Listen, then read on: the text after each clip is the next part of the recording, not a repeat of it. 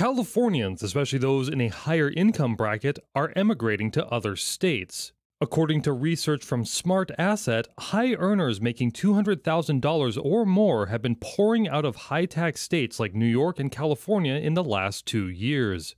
Between declined foreign immigration, lower birth rates, and the continued exodus, the Golden State's population growth is in the negative for the first time in 170 years. In California, the average resident pays a statewide tax rate of more than 7% plus additional local district taxes. But if you make $1 million a year, between the highest state tax of 13% and 37% federal, there goes half of your taxable income. A San Francisco Chronicle reporter mined through Internal Revenue Service data and found 39,000 San Francisco residents moved away in 2019. They took more than $10 billion in income with them. According to the report, the top 3 destinations for the rich who left San Francisco are Teton County, Wyoming, Washoe County on the Nevada side of Lake Tahoe, and Palm Beach in Florida. Besides major ski and vacation resorts, all 3 states attract movers with little to no personal income taxes, reasonable home prices, and lower cost of living. When the wealthy take their money elsewhere, the state's public services, including schools and healthcare, will likely suffer.